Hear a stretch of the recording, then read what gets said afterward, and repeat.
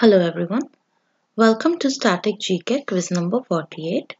This video is aimed to help you with your central and state government job examinations. I'm Ritrisha from GKToday and I'll be taking you through this. Who among the following has written the book Communist Manifesto?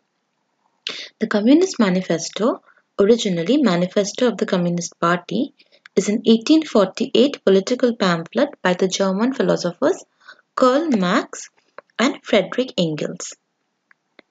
Commissioned by the Communist League and originally published in London in German as Manifest der Kommunistischen Partei, just as the revolutions of 1848 began to erupt, the manifesto was later recognized as one of the world's most influential political documents. So in this list of options, both option A and B can be marked as correct answer. Who among the following has written the famous Bangla Book, Agni Veena? Qazi Nazrul Islam was a famous Bengali poet, musician and revolutionary who pioneered poetic works invoking powerful spiritual rebellion against fascism and oppression.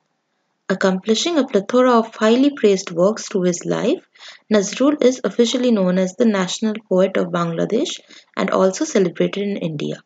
So the correct answer is Qazi Nazrul Islam. Who among the following was the first Tirthankar of Jainism? The correct answer is Rishabhdev. Lord Rishabhdev was the first Tirthankar of Jainism. He was born at Ayodhya in the Ishkwaku Kul or clan. In Hinduism, he is known to be an avatar of Vishnu. The name of Rishabh's parents has been mentioned in Bhagavad Puran. Which among the following kings assassinated Brihadrath, the last Maurya king? Brihadrath was a weak ruler and his Senapati Pushyamitra Shunga, while parading the entire Mauryan army before Brihadratha to show him the strength of the army, assassinated him, and this was the end of the Mauryas. Pushyamitra Shunga founded the Shunga dynasty in around 185 to 183 BCE. Apart from Madurai, which among the following was also a capital of Pandyas? The correct answer is Korkai. Korkai, which is now an insignificant village in Tamil Nadu, was the commercial capital and important port of the Pandya kingdom. Korkai has been a cradle of South Indian civilization, and as per traditions, it is considered the home of three brothers who were supposed to have founded the Pandya, Chera, and Chola kingdoms. In which year Muhammad Ghori attacked India on Multan for the first time? The correct answer is 1175 AD. Muhammad Ghori led a series of campaigns in India. He began with Multan in 1175 AD against a Muslim ruler and he was victorious.